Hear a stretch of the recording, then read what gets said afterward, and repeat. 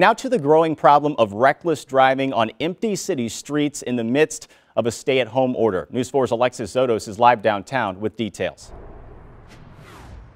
Corey, unfortunately, we're still seeing a lot of that reckless driving happening tonight here on 4th Street behind us. It's clear now, but we've seen people going at least double the speed limit. And take a look here in the parking lot. You can see the evidence of where people were doing burnouts and donouts here in downtown. Police say there were over 200 people here this afternoon.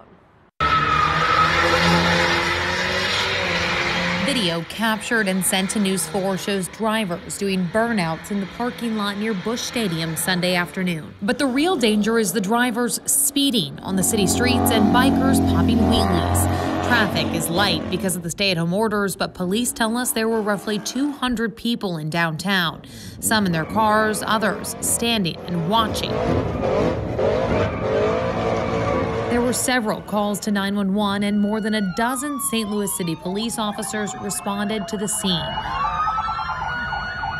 In addition to the reckless driving, the large groups were a direct violation of the social distancing and stay-at-home orders banning gatherings of more than 10 people.